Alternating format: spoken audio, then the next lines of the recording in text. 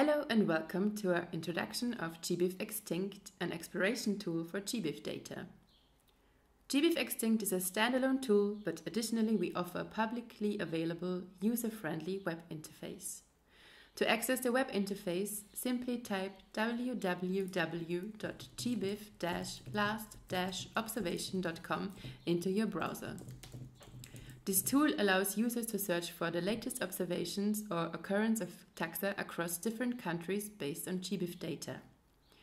We created this analysis tool because it's currently not straightforward to access this data on GBIF. Our tool provides a valuable contribution to the field of biodiversity research by providing a user-friendly and versatile platform for exploring GBIF data, potentially leading to the identification of forgotten taxa, and promoting a deeper understanding of global biodiversity patterns. On the homepage, you'll find a simple filter interface and a table below it. In the table, you can see the taxon name, the country of observation, and the date of the latest occurrence in GBIF. The year column shows how many years ago this observation was made. The last fetched column indicates the most recent database update on our site, along with additional taxonomy details. Let's demonstrate the filter capabilities. You can search directly for a species, filter by a single country, or filter data based on a specific taxonomic rank.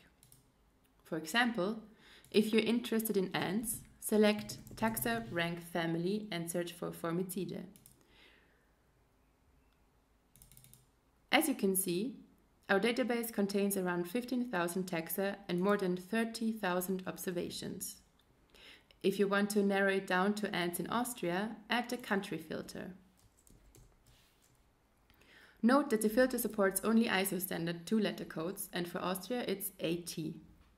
Now we see that our database contains 160 taxa, with the oldest or last seen observation being Aphenogaster subterranoides.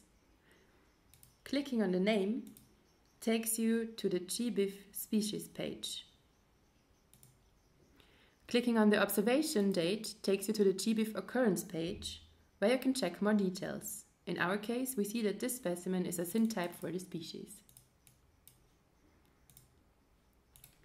The tool is not exhaustive or live, so you might search for a taxon that isn't in our database yet. To demonstrate this, let's clear our filter by clicking the Clear button. Now search for Aula corynchus in the species field.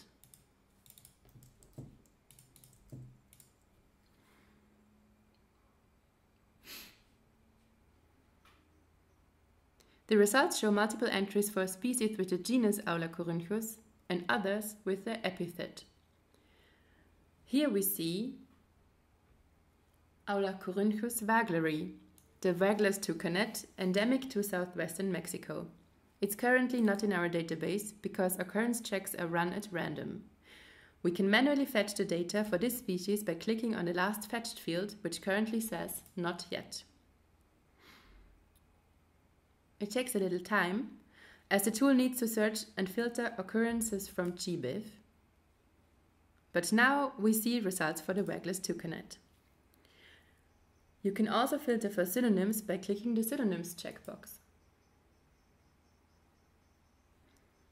A new column will be added showing the species name that the synonyms stand for. Keep in mind that this may cause a slight delay in your queries due to the large number of synonyms. Lastly, you can download your filtered results by clicking the Download button. This will download a CSV file with your current filters applied. The selected filters are also present in the URL, allowing you to share it or save it for later reference. At the bottom of the page, you'll find various links. The About link takes you to the README, explaining the project and some caveats, like that we do not filter for data quality. It also shows the current setup at the bottom, indicating that every 300 seconds our service checks a random set of 25 taxa. The next link is the GitHub page. The entire code is open source and written in Golang. You can download it and run it on your machine or use the Docker container, which is automatically published to Docker Hub. This concludes our presentation. Thank you for watching.